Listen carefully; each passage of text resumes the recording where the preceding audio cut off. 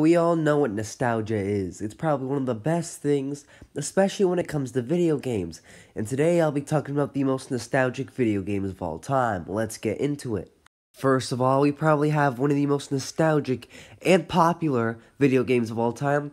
We got Minecraft. Now, if we're being realistic, this game is basically running off nostalgia. I mean, when we play this game, we're practically blinded by it. Now, a lot of people make it seem like it's a bad thing, but in reality, it reminds us of simpler times, and it proves to us that video games don't need fancy graphics or a really cool story to it. All they need are good times. Next up, we have a game that is somewhat similar to Minecraft, and that would be Terraria.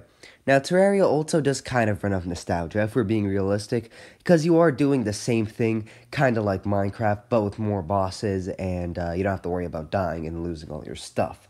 Now, because once you complete this game, after a couple times, it does get boring, so it is kind of brainwashed by nostalgia too.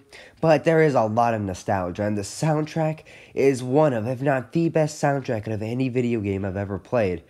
And also, it is, just in general, a very good game, and like Minecraft, I do tend to go through a lot of Terraria phases, but definitely a nostalgic game for sure.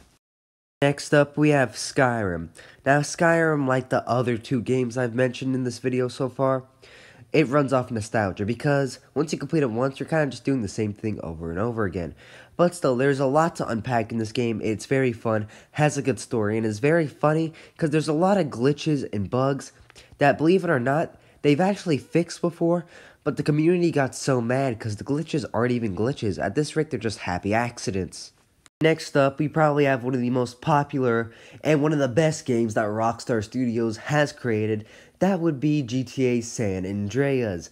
Now, this game is just straight up iconic. The characters, the story, the game in general is just iconic and full of pure nostalgia because the game was ahead of its time and probably the most popular game that came out. Well, whenever this game came out, I actually don't remember when it came out, but I know it was most definitely the most popular game when it did come out because people are still talking about it to this day.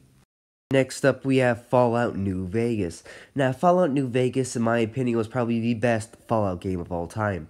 It had the best music, one of the best stories, and everything about it except the graphics was an easy 10 out of 10. Now, this game is pure nostalgia because, one, people are still talking about it and still playing it to this day, and two, when you just play the game, especially a game like this, when you play that story or just play any mission in this game, you just get like this feeling of nostalgia, you know what I mean? Next up, we have a video game that I think everyone, and I mean everyone, all 7 billion people on this earth know. And if you don't, you've been living under a rock for the past like 30 years, because the game I'm talking about is the original Super Mario Bros. Now this one makes sense, because who doesn't know who Mario is? I mean, he's practically one of the most iconic, if not the most iconic, video game character of all time. Next up, we have the first ever Pokemon game, and that would be Pokemon Red and Blue. Now, if you grew up playing this game just has to be nostalgic. I mean, it was probably one of the first video games to ever come out. And the last game on this list today is one that I think we all know, and that a lot of people, especially people that play guitars, love. And if you haven't guessed it, I'm talking about Guitar Hero. Who doesn't love this game?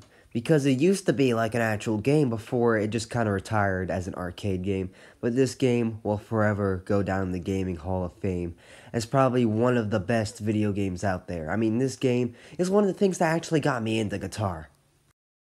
Well, that's all I have for you guys today. So if you like this video, make sure you like and subscribe, and I'll see you guys on the next one.